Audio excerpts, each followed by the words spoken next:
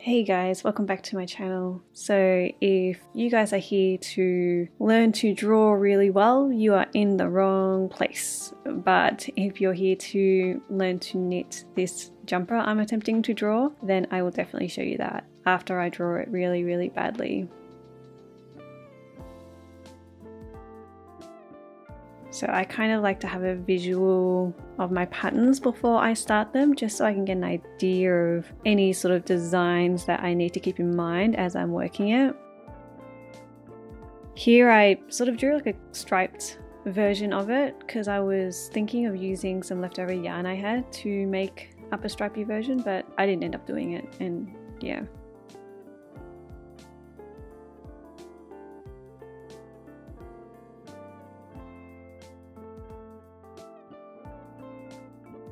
So to start off, I cast on using the long tail cast on. So in my head, I actually thought I was doing this a lot slower so you guys could see, but watching it now, I think it might be kind of fast. So I'll probably link you guys in the description where you can learn to do this long tail cast on.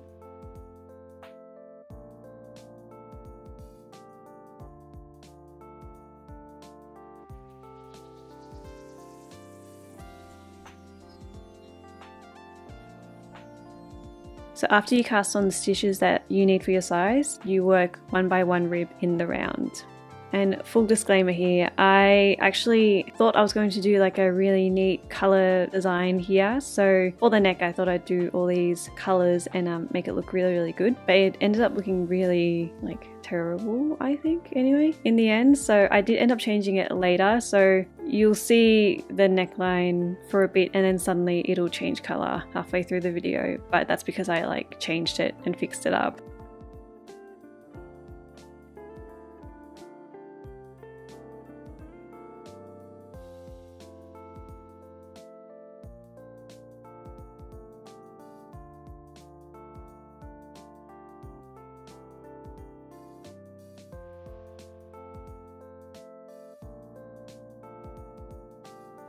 So you can see there, I added on this grey. I don't know.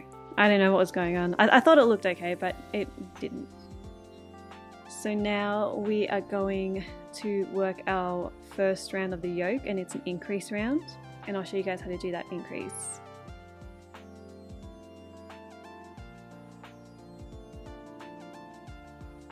So for each size, there's a number of stitches that you work, and then you work an increase. And I just did a make one right increase. And to do that, you pick up that stitch between your stitches from the back and then work that or knit that through the front loop.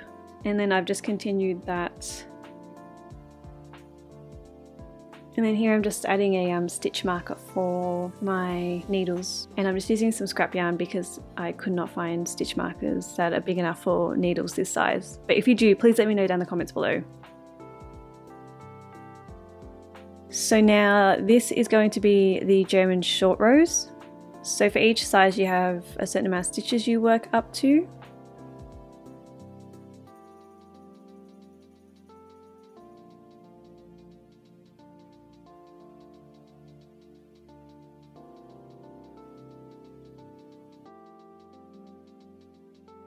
And then once you've reached those stitches, turn your work, and now you've got the purl stitches facing you. You can't really see, it's hard to tell, but you'll have the wrong side facing you. And then what you do is with your yarn in front, slip the stitch onto your right needle, and then bring your yarn to the front because you're going to you're going to purl back.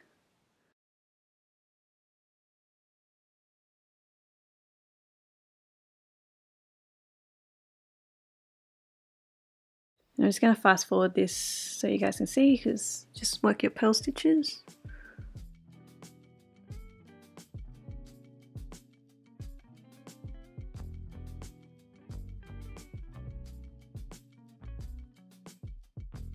So you purl to your stitch marker there, and then from there you count the stitches that you need to work or that you need to purl.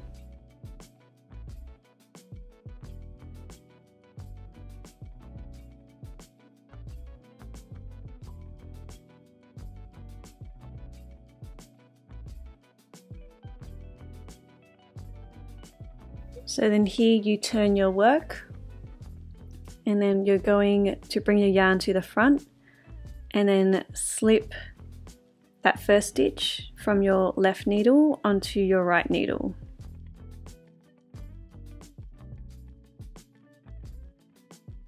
And then pull it, and then you just keep knitting as normal.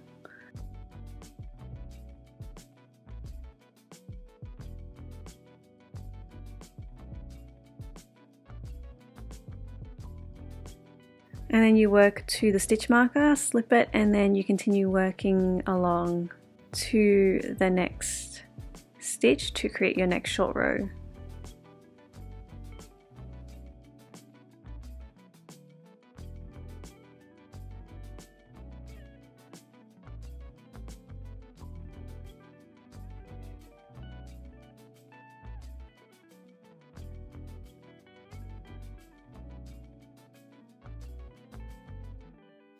So you can see that's what the short row stitch looks like. And so I'm going to knit into that one before it, turn my work, and then slip that first stitch onto my right needle, pull, and then bring my yarn to the front to purl back to the other way.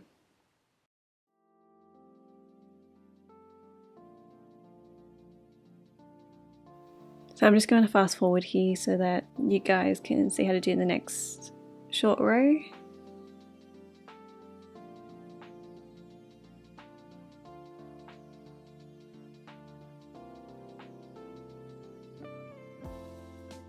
So you can see that stitch, it looks like a double stitch. That's your short row stitch, and then you want to work that stitch beforehand.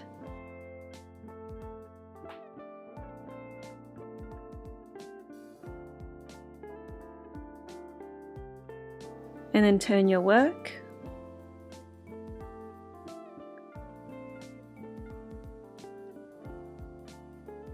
And then it's the same as before, you just bring the stitch from the left needle onto the right needle, and then pull, and then just continue knitting.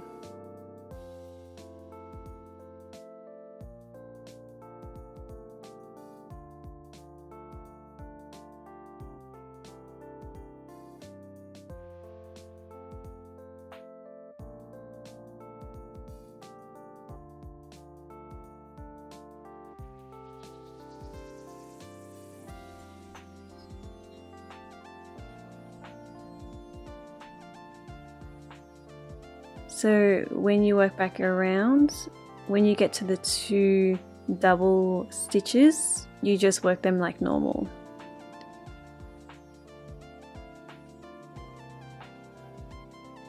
And then you continue working around, and then it's the same for the other side.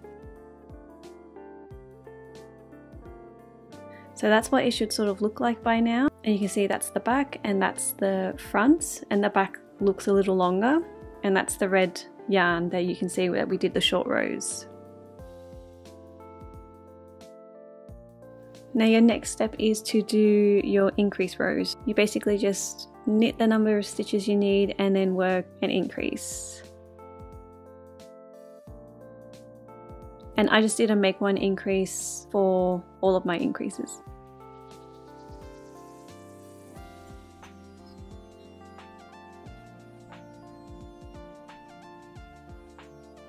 And I just continued that until the end of my round.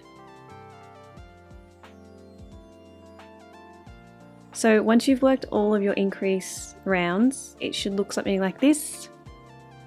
So now we are going to separate for the sleeves. So I got my scrap yarn ready. You can use anything you want. If you have spare cables you want to put it on instead, you can. I just used scrap yarn because I had it. And then you just knit the amount of stitches across to your first sleeve.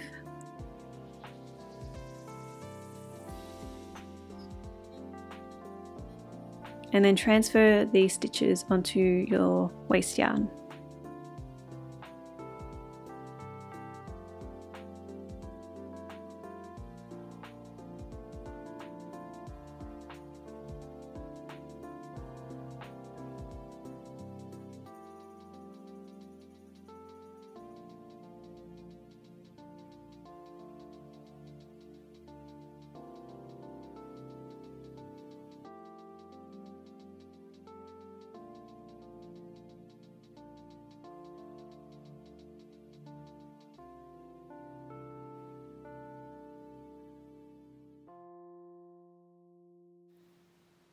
And then from here, to join your two body stitches together, I cast on stitches for the underarm.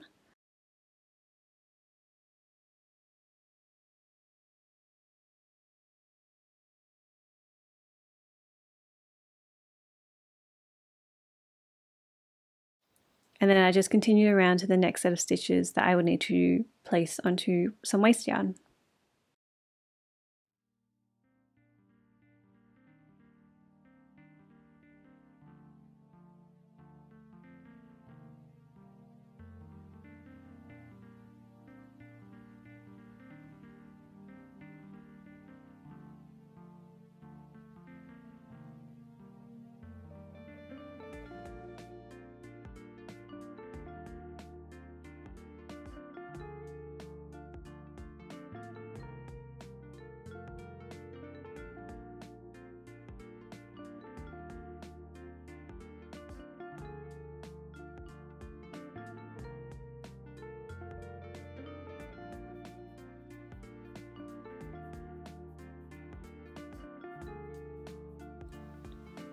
And then cast on again, and then continue working your body stitches.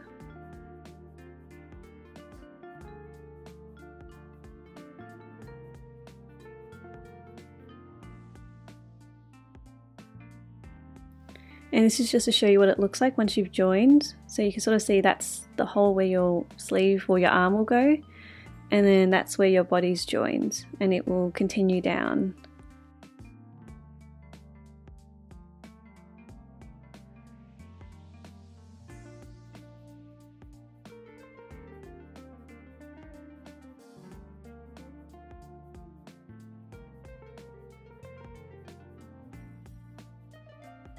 So I work the body down to the length that I want. So a lot of my patterns are customizable in length. I'll always include measurements within my pattern, but I personally like to try my pieces on just so I can see where I want it. I also have like a longer torso, so it's not an average size. So sometimes I have to make my pieces longer or shorter depending if I want it to be cropped. So it's completely up to you. So once you've worked to the length that you want, I work the hem. So I actually didn't record it, but it's just a 1x1 rib, which is quite simple, and it'll be written out in the pattern. So to bind off the hem, I actually used a tubular bind off, which I'll have a link for in the pattern, but I'll also do it here if you guys want to see how it looks when you work it on the hem. So to start off, I'm going to place the needle purlwise through that first stitch.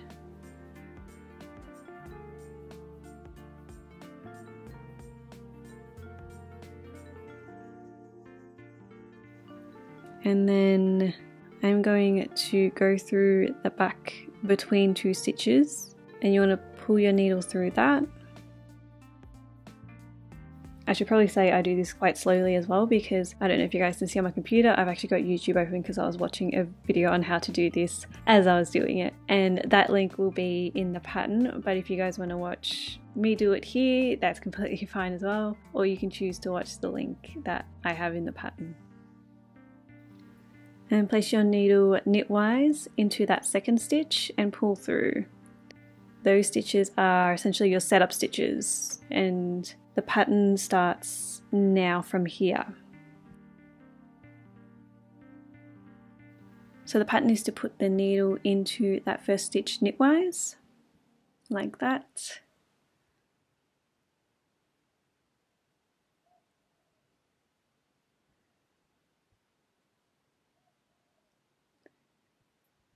and then place the needle purlwise through that second stitch.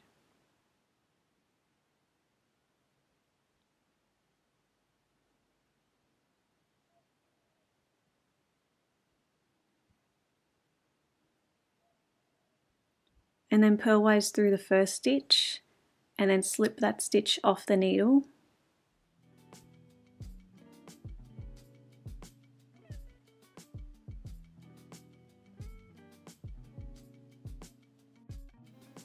And then you place your needle between 2 stitches from behind.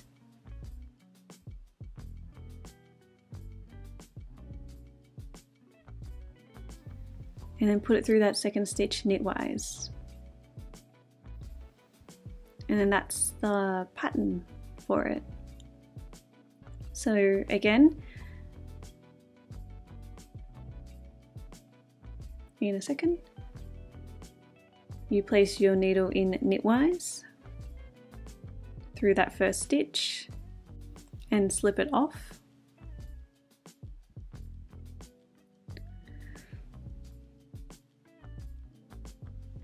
Then purlwise through that second stitch.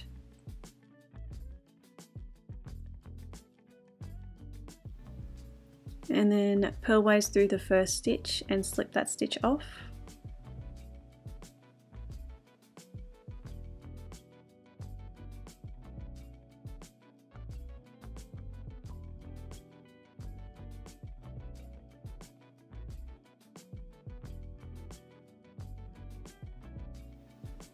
And then you place your needle between 2 stitches from behind. And then put it through that second stitch knitwise.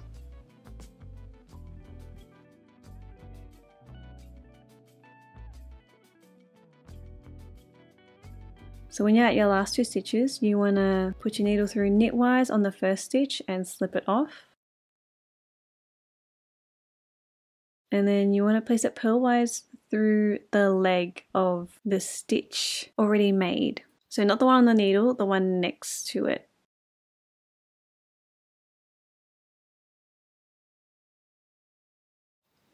And then purlwise through that last stitch on the needle.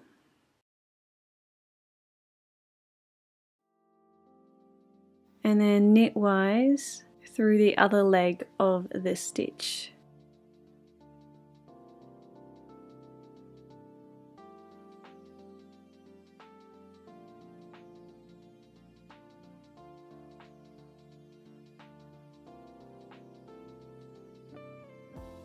And then that's it, and you've finished your bind off.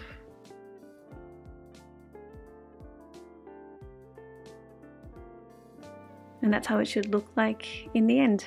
And it's quite a stretchy bind off as well.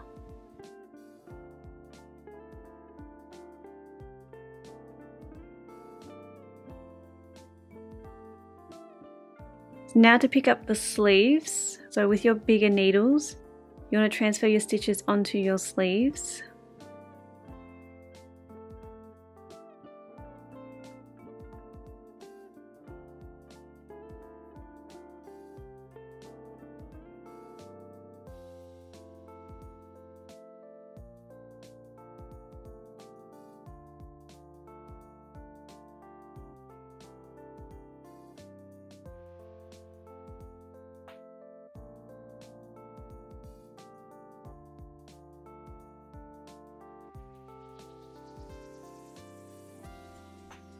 And then you want to pick up the stitches for your underarm cast on there. So I like to pick up extra stitches along the sides as well in order to stop a hole from your underarm. I don't really have a fantastic method, so I'm sort of doing something here, but I wouldn't copy it, honestly. It's just me trying to figure out how to stop a hole from happening. There are a lot of videos out there that you can choose to look up instead if you want, that will have a much more detailed version of it.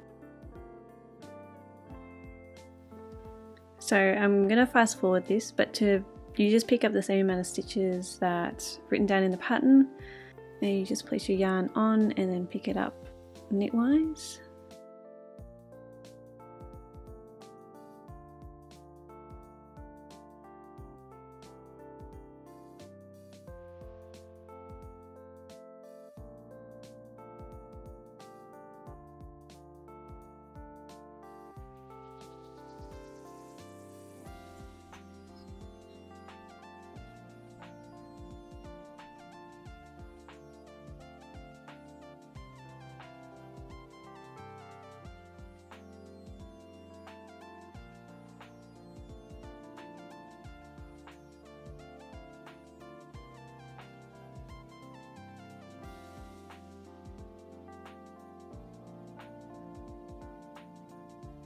And then yeah, you just keep working around.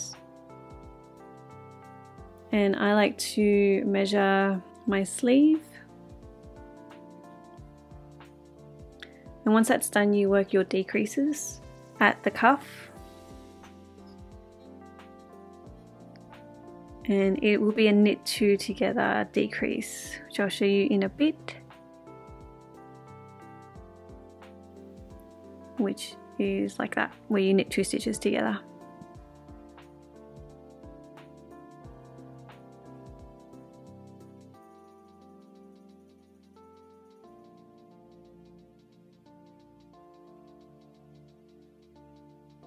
After that, you just work the ribbing, the 1x1 ribbing for your cuff.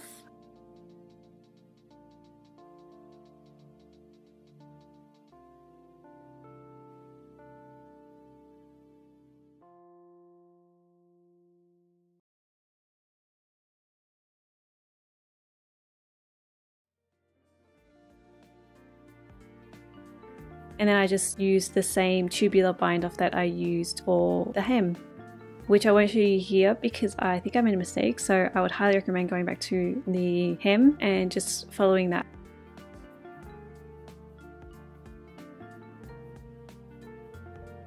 And then at the end it should look a little something like this, and you can take out those sleeve stitches.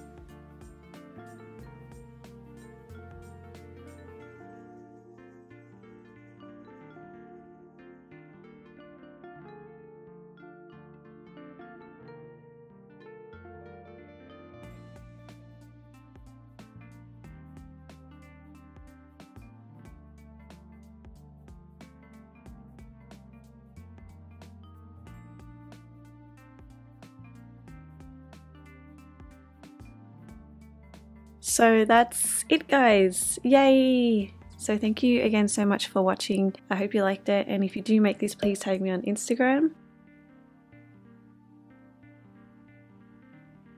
Yeah, so thanks again. Bye!